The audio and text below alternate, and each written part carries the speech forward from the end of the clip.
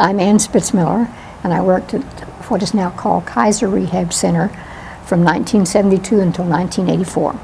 It was called Kaiser Rehabilitation Center, there, TRC at that time.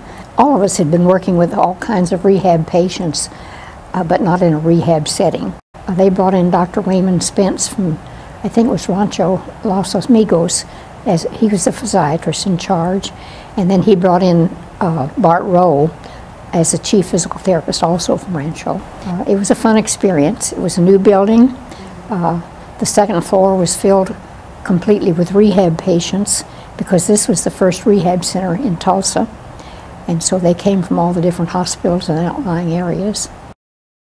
Of course, I had worked mostly with polio patients up until that time, and polio was on the way out, so it was more spinal cord injuries on the rehab floor itself, head injuries, but on the third floor were stroke patients and broken hips, fractures, and things of that sort of elderly patients.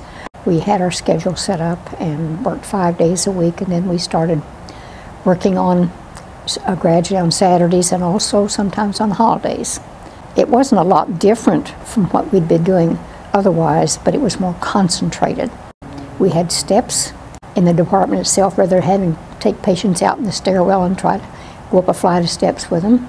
We also had the pool, which was my joy. I spent a lot of time in the pool with patients. Water was kept 92 degrees, and they loved it.